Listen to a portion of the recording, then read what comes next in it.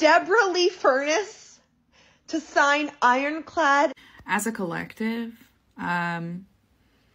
we need to be more serious about the whole birds of a feather scenario. Because here's the thing, is we act like bad people are Disney villains, right? Like they're Jafar. They're very obvious. They're skulking around and they're creepy and they look terrible and they do monologues and tell us that they're bad people, right?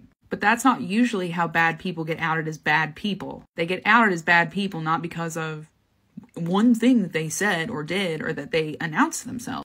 They get outed as bad people because of all of the bad things around them, all of the pieces of the pattern, which eventually add up to a total equation of this person sucks.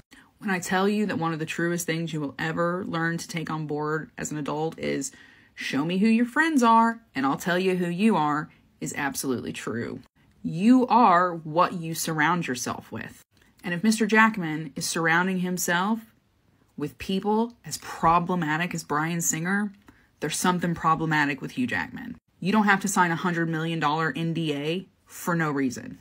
$100 million NDAs don't exist when there's nothing to hide. Pay attention to the pattern.